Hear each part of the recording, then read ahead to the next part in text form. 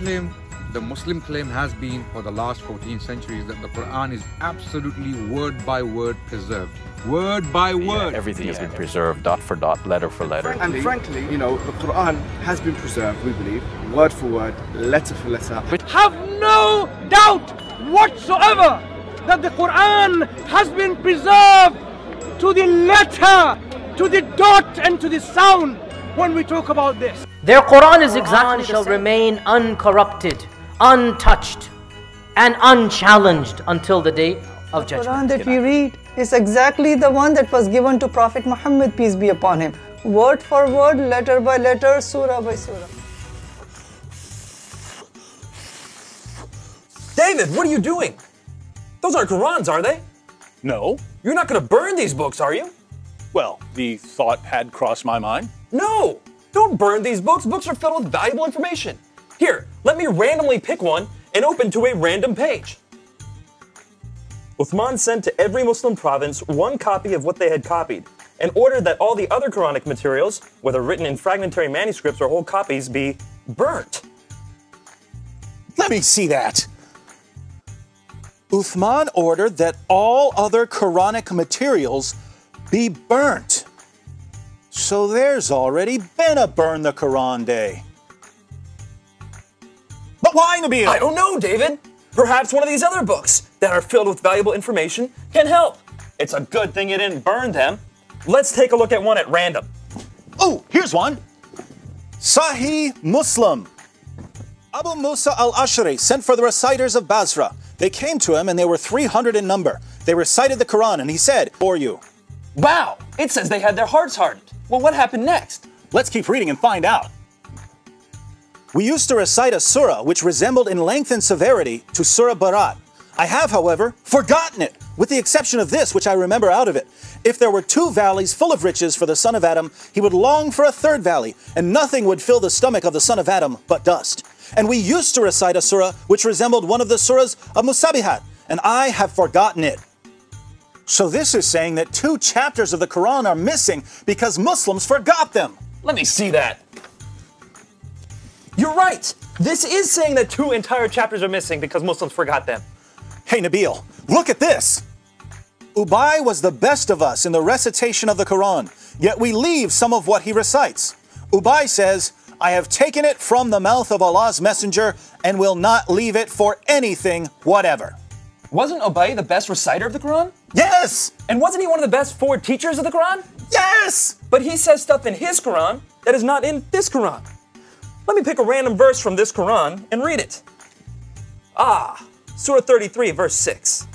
The Prophet is closer to the believers than their own selves, and his wives are their mothers. Oh look, here's a footnote. In some qira'as, like that of Ubay ibn Ka'b, occur also the words, "and he is a father of them." So Ubay, one of Muhammad's top teachers of the Quran, had words in his Quran that aren't in this Quran. But was he the top teacher of the Quran? Surely Zayd ibn Thabit, who put together the Quran we have today, was Muhammad's top Quran expert.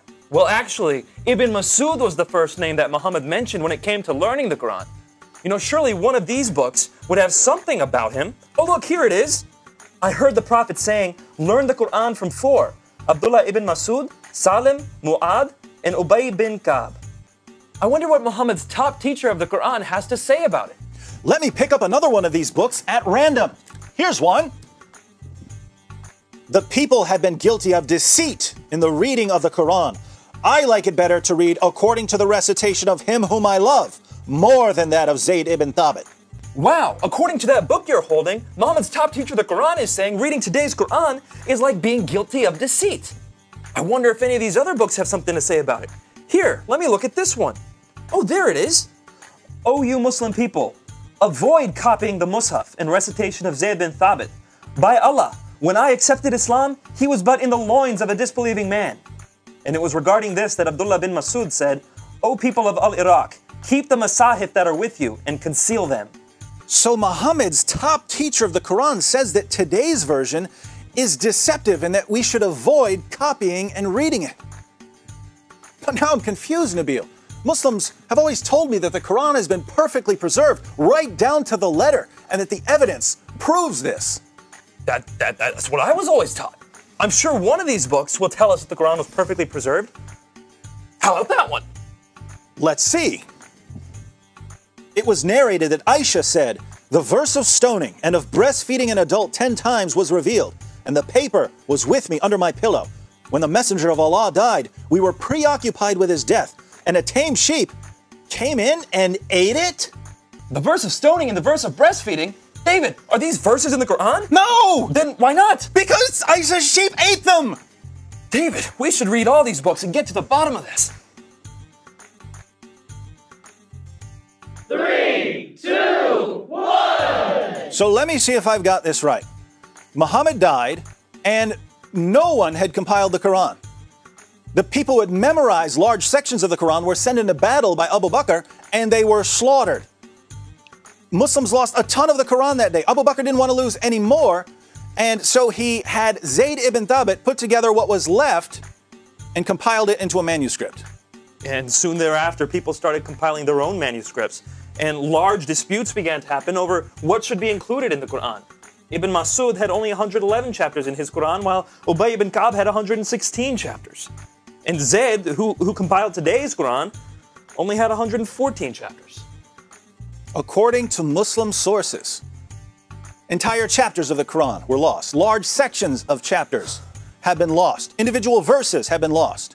And in the end, Uthman put together what he could, put out his own official version of the Quran, and burned all of the evidence. Wow. Sure, I'm glad that no one burned this evidence. Nabeel, let's agree that we're never going to burn any book, no matter how much we disagree with it. Yes.